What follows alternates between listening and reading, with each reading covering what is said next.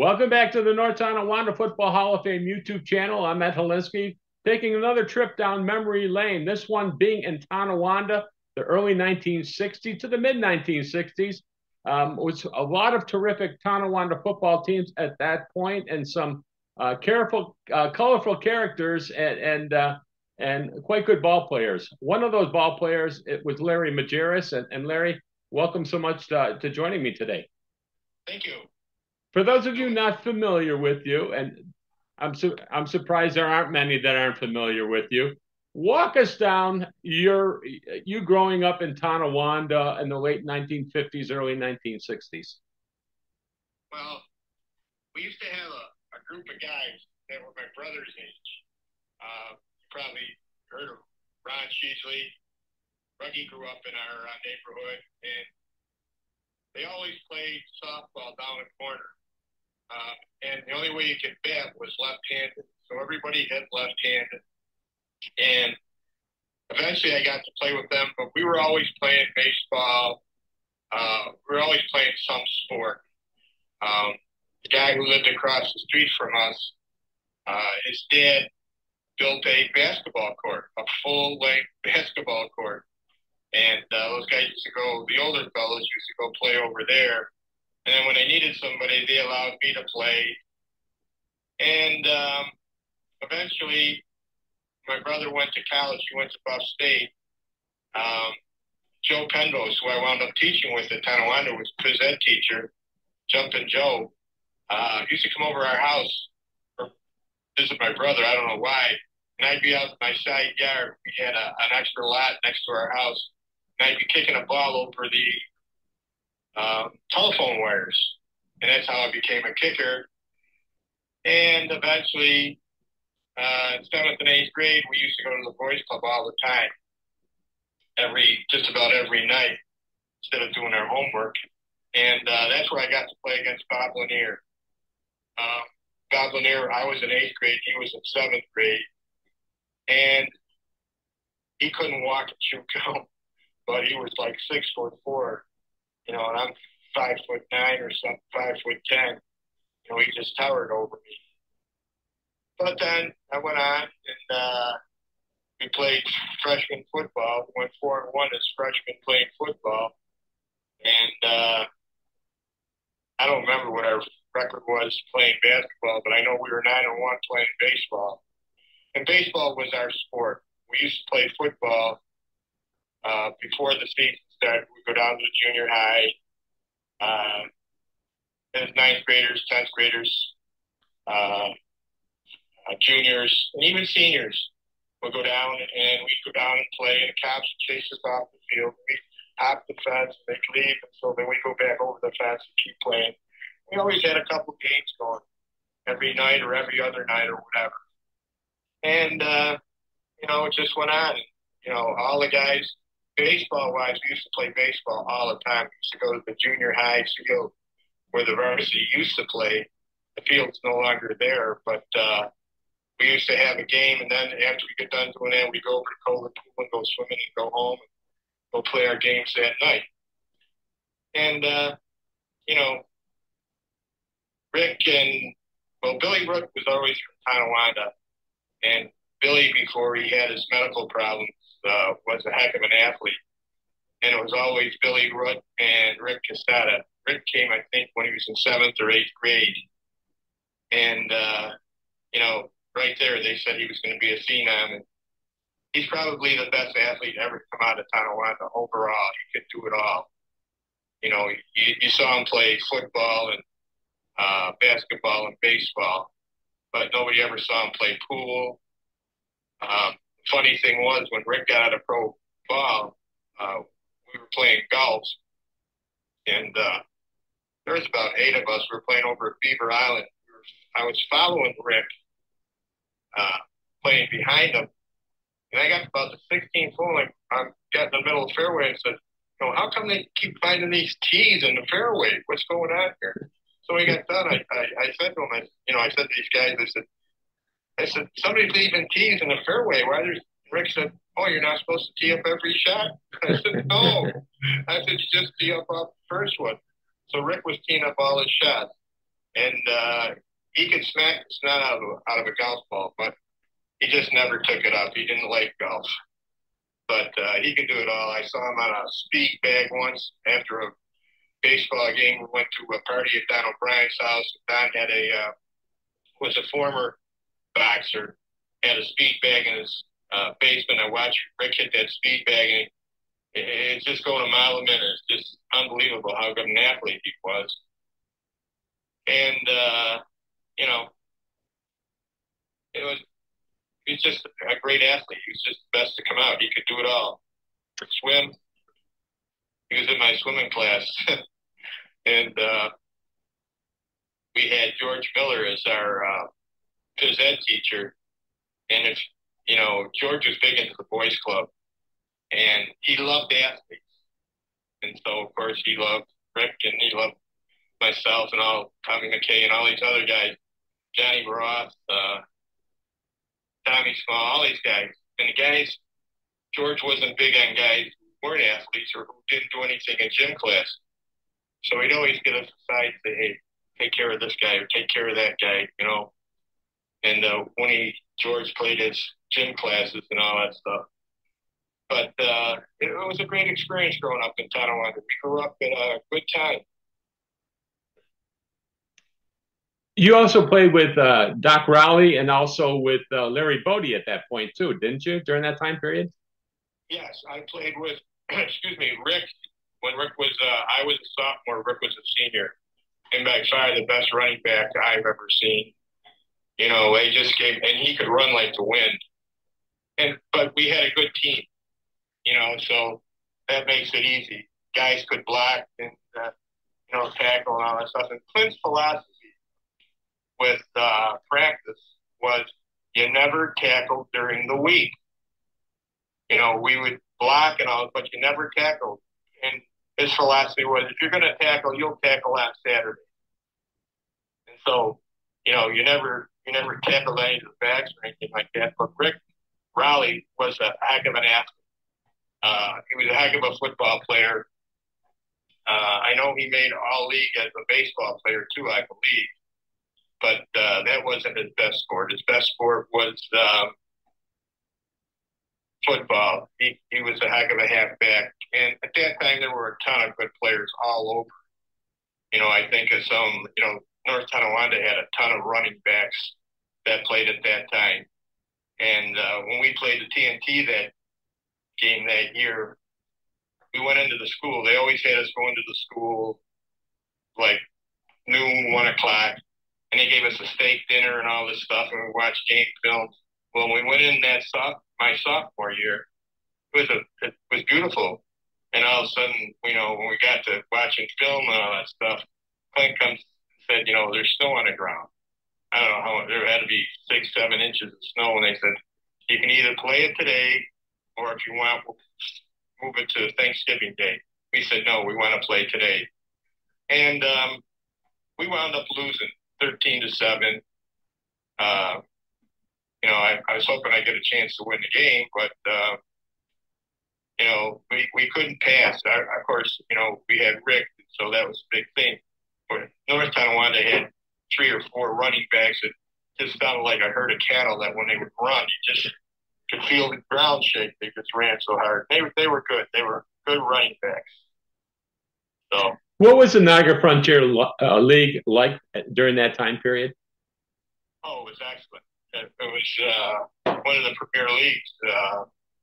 I think we were the smallest school. I think my graduating class had 317. That was the largest graduating class of Tonawanda High School up until that point. We only had 317 kids. The school had only 3 grades in it, the high school. It was a new high school, and we only had sophomores, juniors, and seniors there. The freshmen were down in the old junior high school at that time. And Niagara Frontier League was excellent.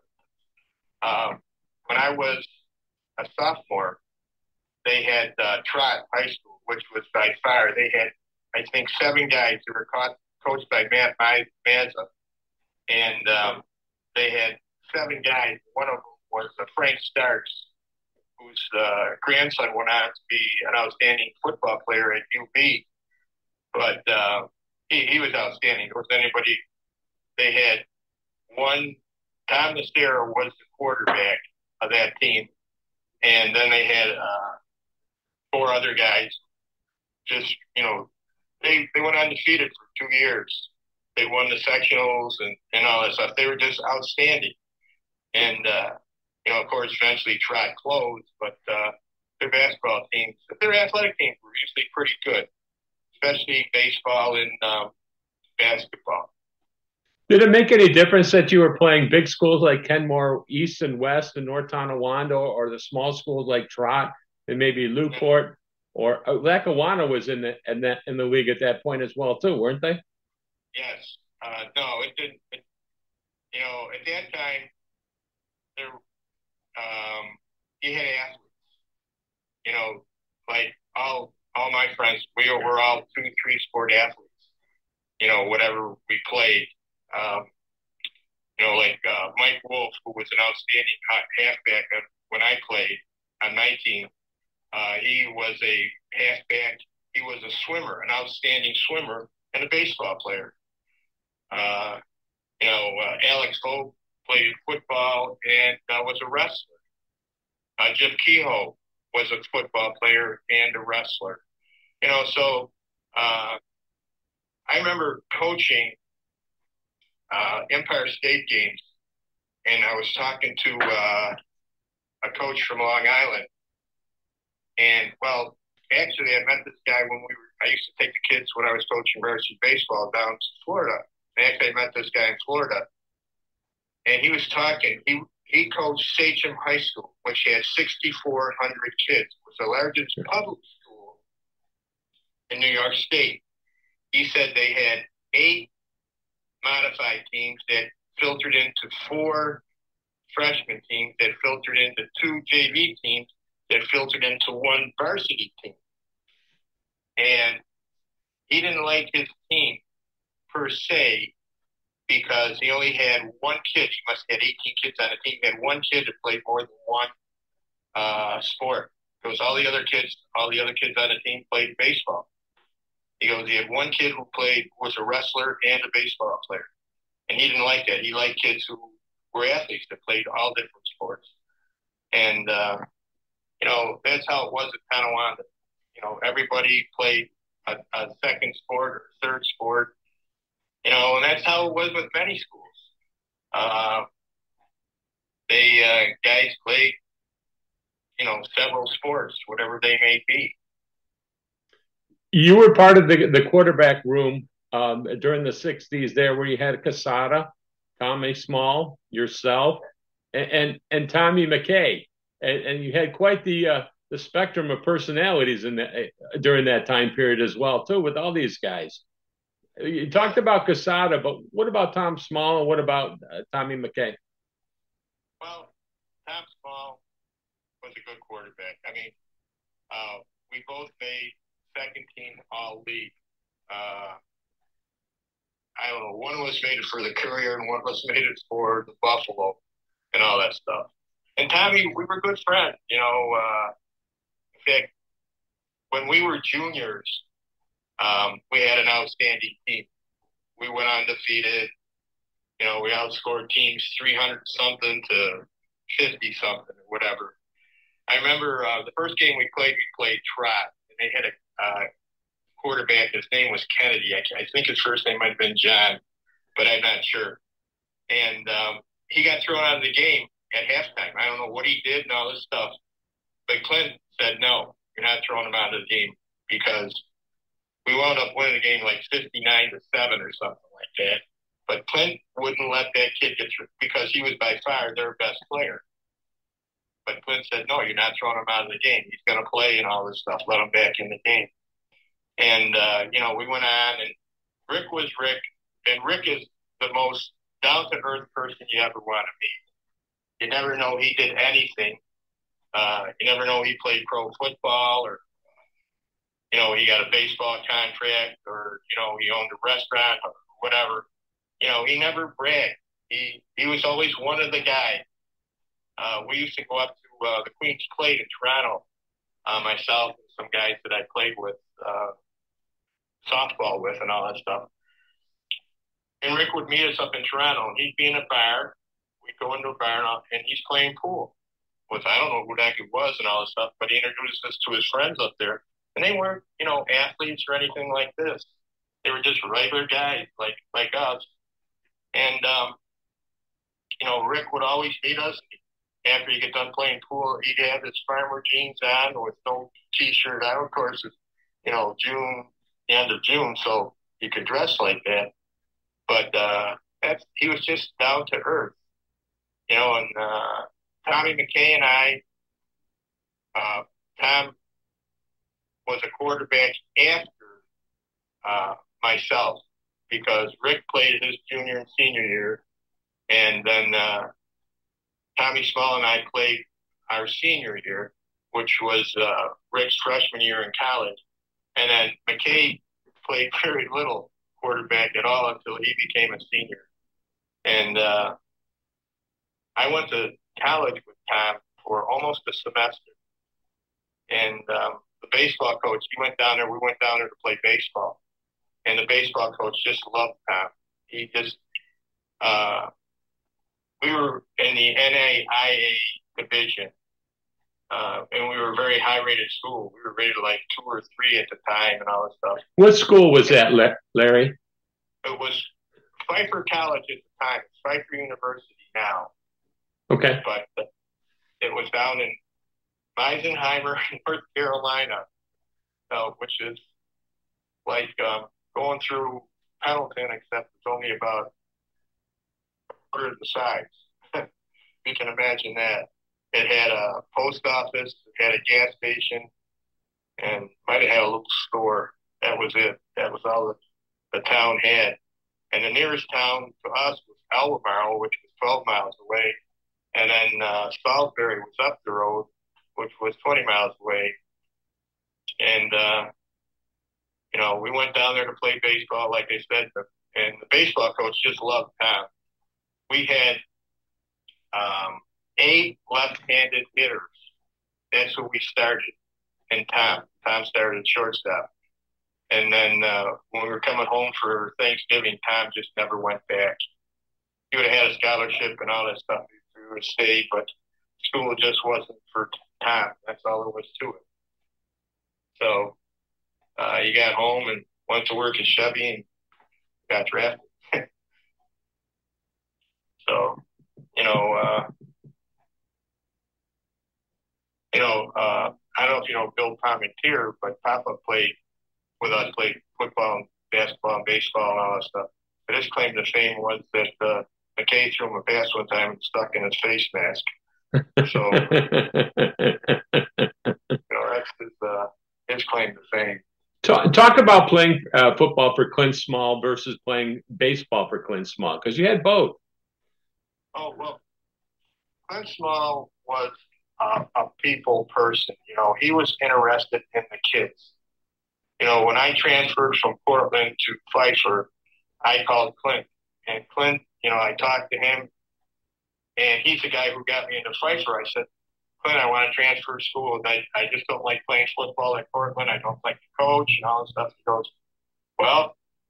He goes, I've gone down south with Tom, and the school that I liked down there was Pfeiffer. And he got me into Pfeiffer. He called and all this stuff. He did all the work that got me into Pfeiffer. He was just,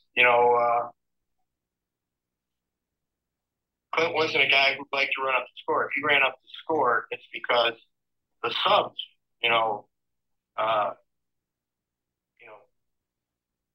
were playing. They're the ones scoring. It wasn't a case of he's one of these guys who left his first team in there and he said, okay, get 100 points, and once you do that, we'll put in the scrubs. We could be up 14-0, and Clint would say, okay, this guy going, these guys going, and all this stuff. He wasn't a coach that tried to run up the score. And when we were seniors, they picked us for last, to come in last because we had lost everybody, supposedly lost everybody. We lost Rick, we lost Larry Bodie, all the seniors. But we beat everybody so bad, we had 22 lettermen coming back. We had 2 starters, Bob Gross and Bob Beach. And they were our 2 co-captains. But they were the only 2 lettermen coming back, or the only 2 starters coming back. Bob started at cornerback, and Bob started at guard. And they picked us for last. We played Lackawanna, who was picked for first, and they had a huge offensive line. They probably averaged at that time 230 pounds, and we beat them 13-0. But I remember that game. I remember I was playing defensive back, and at the scoreboard end at the old Tonawanda High School field, I remember watching, and this offensive lineman must have been, probably right tackle. All of a sudden, he just stood up. They were ready to snap the ball, and he just stood up. And he started looking around, and the guy had an epileptic fit right there. And we had to stop the game and take him off and all that stuff, which they should have, but they didn't. But and then we just went on, and actually we clinched the league after the 5th game, which is unheard of because we only played 8 games at that time. Excuse me. And then after the 5th game, we were 5-0, and other teams, they could have tied us, but they couldn't beat us, in standing. So after the 5th game, we'd won the league already. And we just went on.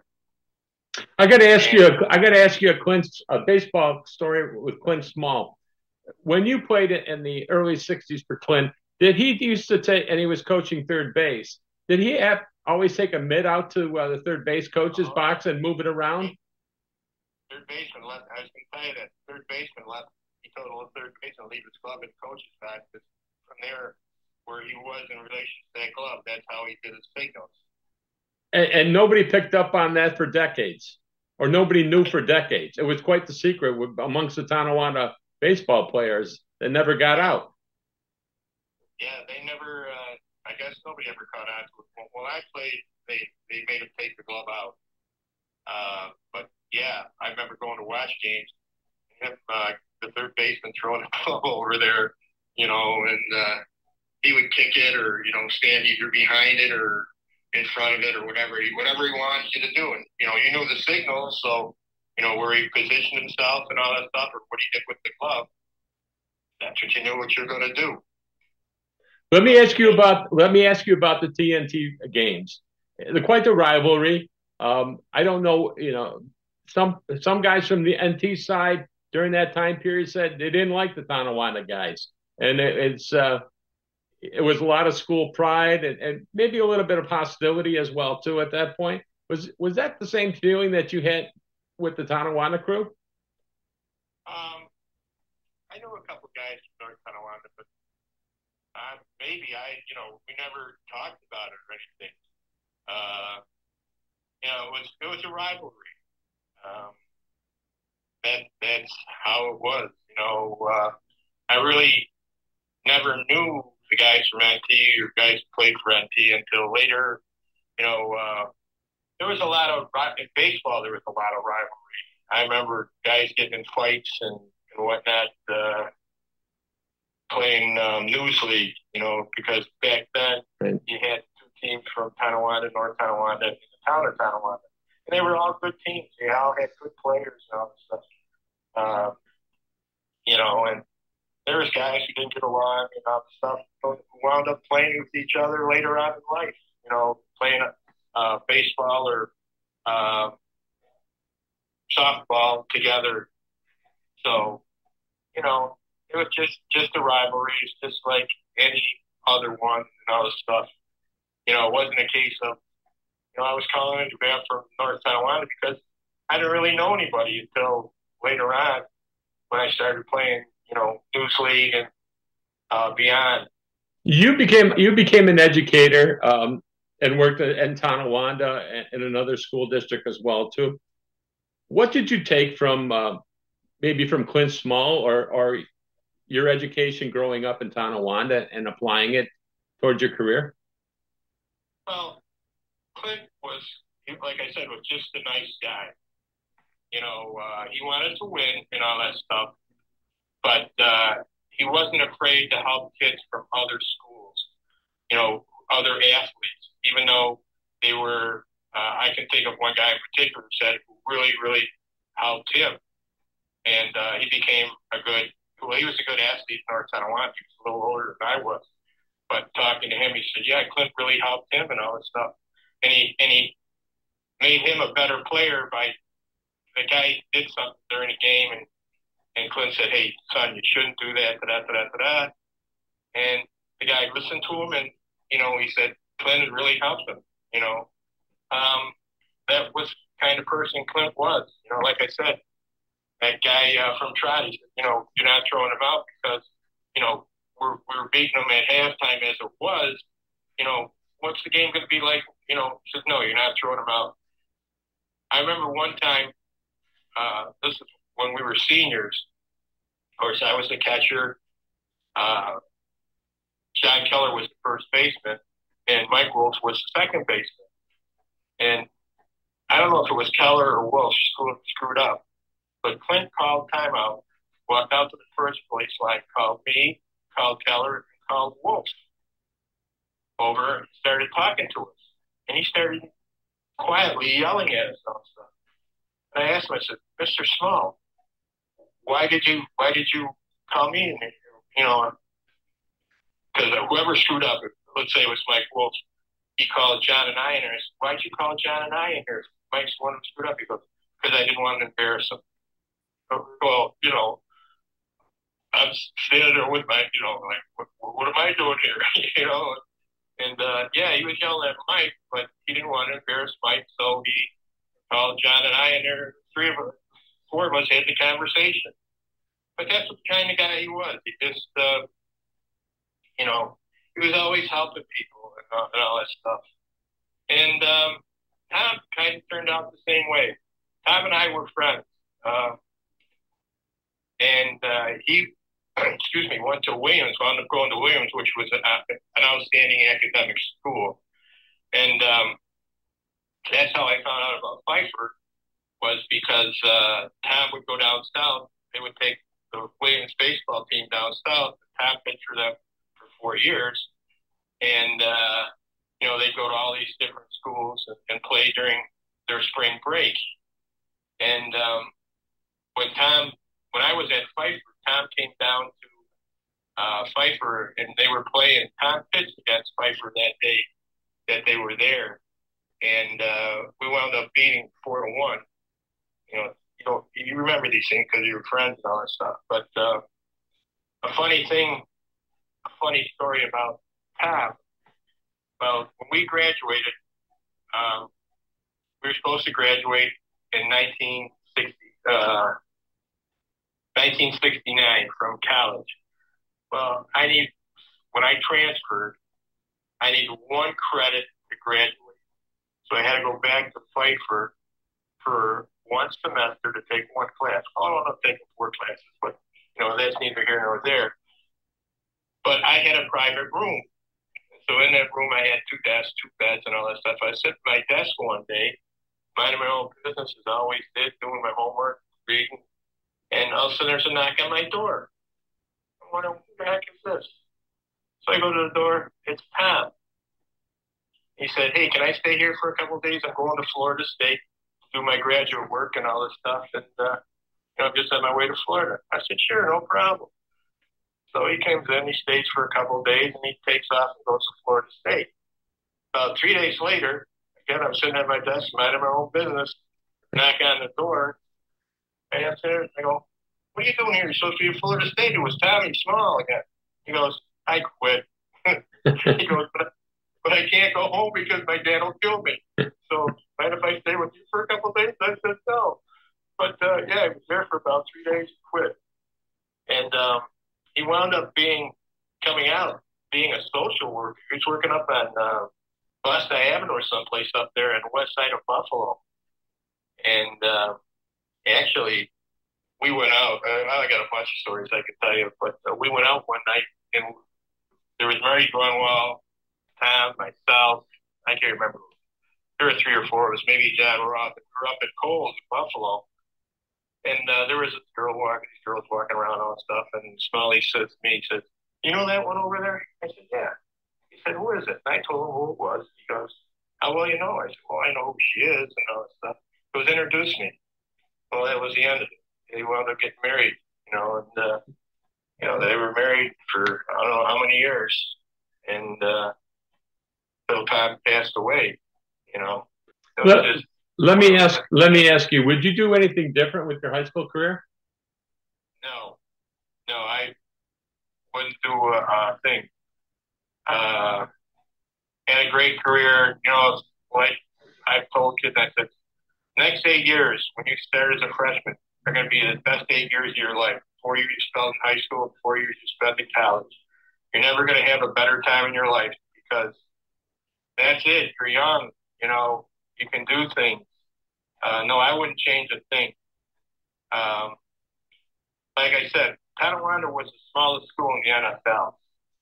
And my senior year, I know we won 4 championships. We won football, baseball, swimming, had outstanding swimmers at that time. I remember going as a freshman and watching these guys swim. Every time they jumped in the pool, they set state record. I mean, they don't stand now, but, they're some of the first teams like to break 2 minutes in the 200 free or whatever it was. They had 10 All-Americans on one high school team, which is not easy to do. And they're up on the Wall of Fame at Tonawanda. They just had outstanding swimming teams, but we won 4 championships. Oh, soccer. 1964 was the first year that Tonawanda had soccer. They won the championship. They beat Campbell West, who was supposed to be the premier school and all that stuff. Well, they weren't. Tonawanda won 64 and 65, won both years, won the soccer championship. You were inducted into the Tonawanda Wall of Fame in 2021. What does that mean to you being inducted? I'm up there with a lot of guys I played with. I saw play. Played for me. There's a lot of work put in there. I think the reason why I thought was the coach. I really, I'm still friends with the first guys. I had my first basketball team. Todd Ameister, Ray Hoover, Chris Kretz, Bruce Hyde, Craig Worthling, Mark Pickard, all these guys. I still see these guys. We still go out, and some of them are retired now. They're 66, 67 years old. And, they still invite me to golf places to, we'll meet for breakfast, and say, hey, call Mo and have them, and all this stuff. And we go golfing. Yesterday, I drove to Pittsburgh with Ray Hoover. He's a guy who played with me. He was originally from North Tonawanda, but then moved to Tonawanda for certain circumstances. But he played for me as a freshman. And, he's now become, from me being his mentor, to me being his friend. We're friends also. And I see these guys. And, they'll invite me to go golfing and all this stuff. It was totally different, I just enjoyed it. And then when I retired from Tonawanda, I did because a friend of mine who was teaching, I found out he had cancer. And he wasn't even retired 1 year when he passed. And I said, that's it. I'm done at Tonawanda. That's it. And so I retired from Tonawanda after 33 years. Well, 33 years of teaching. So he had another 13 of school on there. So I was there for 36 years or 46 years and all that stuff. But, I met a lot of good people, guys, like people that I still in communication with from 20 years ago when I retired. And then, but then I said to my wife, I said, what am I going to do now that I'm retired? I was only 56 years old at the time. And I saw this ad in a Sunday paper for a job at Sacred Heart. Well, where I lived right around the corner from Sacred Heart. And I had driven by Sacred Heart Academy many, many times, but I'd never been inside of it, and I saw this job for a math teacher. So I talked to my wife. She said, well, apply. What's the worst they can do is tell you no. I said, okay, fine. So I redid my resume and I sent it in. And a few days later, I got a phone call saying, can you come at this time for an interview? I said, sure. So before I went to the interview that day that I was supposed to go, they called me and said, could you come in sooner because the appointment before you canceled? So I said, sure. So I went in. I never thought I'd get the job, And about a week later, they called me. They hired me. I was surprised. And they started me right at half step from where I left off at Tonawanda, stepwise, not funny-wise, stepwise. And it was like dying and going to heaven. I mean, I had a lot of good kids. Believe me, the kids in public school are good kids. There's probably 1% that make it bad for the other 99%. But most of the kids in public school are good kids. But going to Sacred Heart, these kids are smart, and they're not all rich. Many of them, parents have money, might be lawyers, doctors, or whatever. But they're all not. A couple of the parents that I talked to, guys work 2 jobs and all this stuff to send their kids there. And, I'm still in communication with several girls from there who, played basketball or softball or something like that at Sacred Heart. So I had a great run as an educator. My wife always says to me, she goes, every place you go, you know somebody. Well, you got kids that come from 44 different school districts. I guess you're going to know somebody, aren't you? You are. I got to ask you something. There's been talk that schools like Tonawanda and other ones that have Indian references and Native American references as their mascots, they're going to have to maybe change that. What's your opinion about Tonawanda possibly losing the Warriors as its nickname? It's a bunch of baloney. Personally, I just think it's somebody who wants to complain about something, so we'll complain about that. It's an honor. It really is an honor. Actually, Tonawanda did change because, like when I played, we were the Tonawanda High School Red Warriors. It was. Well, they're no longer called Red. They're just called Warriors. And there's nothing wrong with it. Look at it as an honor, not as a, degradation. Let me ask you this, Larry. We've talked about a lot of different things in this conversation. What would you like to talk about that I haven't brought up? Some of the guys I played with, like Tommy Small, Tom MacKay, Rick, and all. I think of things that we did together and all that stuff. It was just a great time. They were just great guys, and back when I grew up, you could walk around the city of Tonawanda and not worry about somebody, shooting you or, picking you up or whatever. You could walk from place to place and all that stuff. It was a good time. And, I was fortunate. I played during Tonawanda's era of greatness from about 1954, 55 until maybe 1967. The teams in there were just great. All the different teams, whatever they were, they were good athletes, and at that time, and other schools had good athletes too. Don't, think it was only Tonawanda because other schools had good athletes and all this stuff. So, it was a good time. Guys who grew up during my era were lucky. You could walk around. You could walk to Tonawanda, North Tonawanda, Kenmore, and not worry about getting jumped or, somebody's going to pick you up or try and pick you up or whatever. If somebody's going to pick you up, it was your parents. Right. It was a good time and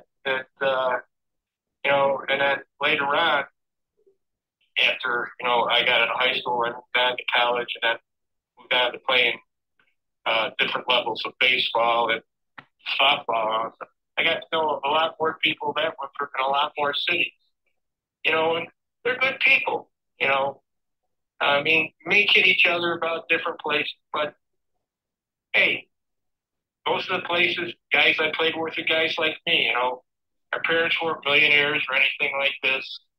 They were just good, down-to-earth people who were good athletes. Terrific. Larry Magaris, this has been a lot of fun. I want to thank you so much for joining me today. We got that Zoom thing working. Hopefully this is going to process well. I want to thank you again, wish you well, good health to you, continued success, and thanks so much for joining me. No problem, man. I enjoyed it. Thank you.